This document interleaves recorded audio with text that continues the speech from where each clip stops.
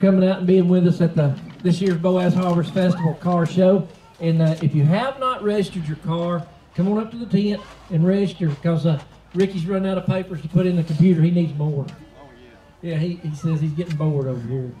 Hey, the tractor's out here. I know we've only had one register, so if you brought a tractor, come on up here and register, because we've got at least 2 trophies, so at least 2 of you registered, so we can give away our 2 tractor trophies. And if you have not registered your car, truck, or Jeep, come on up to the tent. We've got a lot of door prizes, we got some trophies, and we'll be giving stuff away during the day.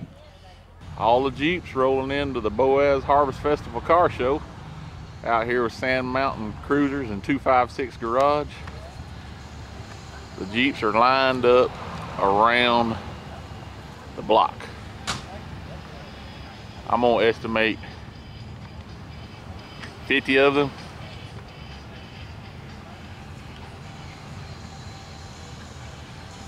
Gonna try to line them all up in the middle here.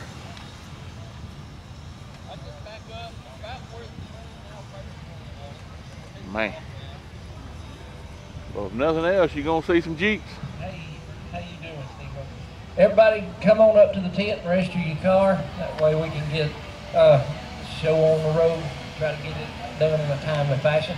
We want to thank everybody that came out. Good to see a good club participation like that. These Jeeps come out, and we're glad to have you with us. It's hard to get a club together, especially that big, and do something.